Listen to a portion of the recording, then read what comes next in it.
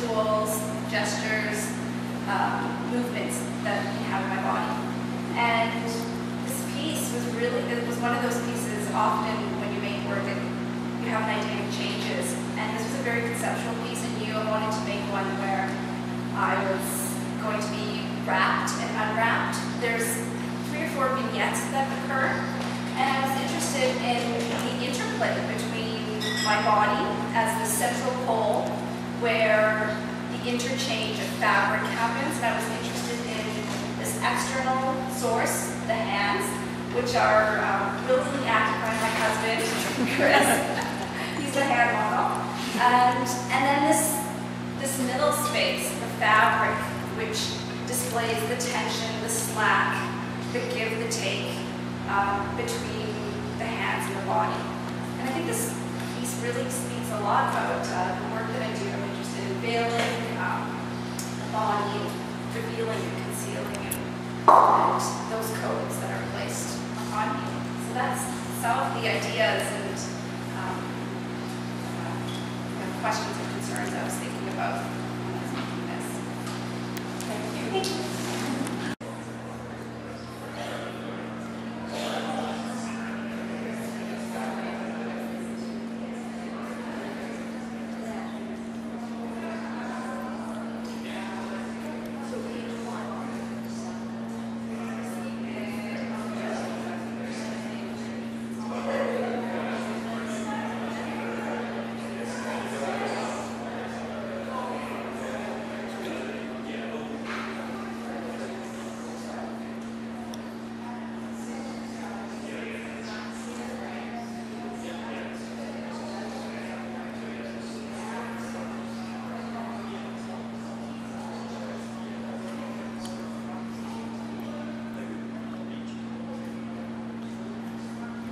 Never actually achieve it. There's always some sound that's interjecting, whether it be our own heartbeat or a blood stream, or in this case, hum is actually about the electrical transformer current that runs through any, civilized kind of space, any kind of residential space. And this building right now has a power grid that's running through it that is creating a very specific tone. And it's one that we're all familiar with if you've ever turned on your fridge and you've got that sound that starts up and you're plugged into an amplifier, you hear that guitarist kind of plug their cord in and it suddenly starts to make this hum. This one specifically deals with hydroelectric boxes and how these are a very ubiquitous, thing that exists no matter almost wherever we walk, whether we're in a park or whether we're in a residential area. Those tones, very, very low tones, affect and influence the way that we experience the outdoors. So the piece is also about how those tones have been linked with sleep disorders, neurosis. Different people have been affected by them in different ways. So I've created an environment where it's almost pleasurable to be in to a certain degree. It almost feels like you're that meditating kind of humming tone. But really the piece has this other side to it, and that is that this is a tone that we've decided to live with all around us, but that we don't really know much about and that we take very little responsibility for. So should we not stand in there too long then, James? Well, actually, and I'll give you an example. Those are actual recordings of hydroelectric boxes. And after about 15 to 20 minutes of recording sessions, I would turn off the recorder, take the headphones off, walk home, and I every time felt like absolutely nauseous. So yes, I have now given this to you.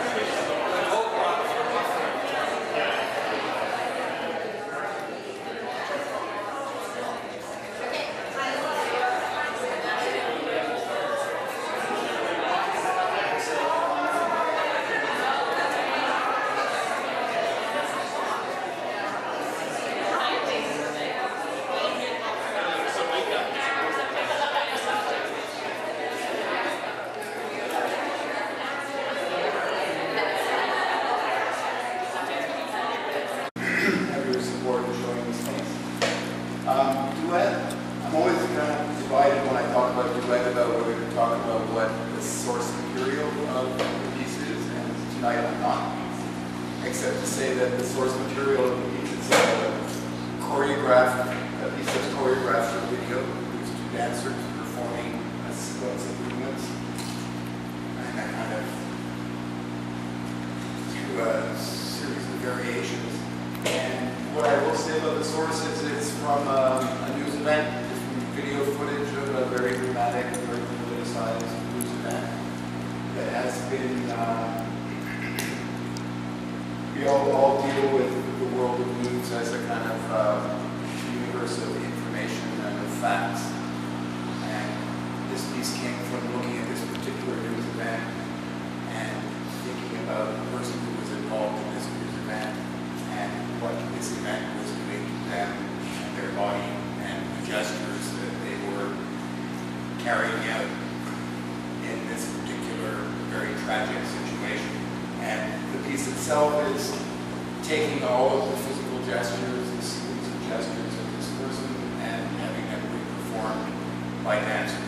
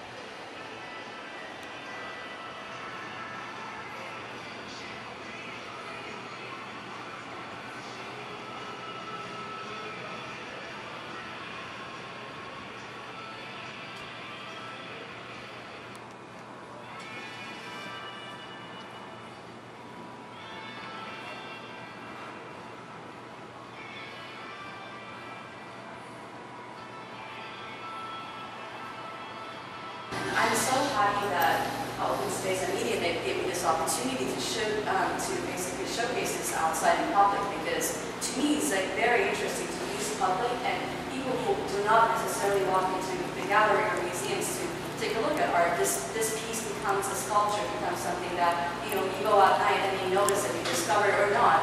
I am interested in all kinds of observations taken from people, like notice it and walk by, or they just really want something enigmatic happens with that exchange of gaze or connection. So, and this is my first time showing in public spaces, so I'm really interested to see how that sort of unravels.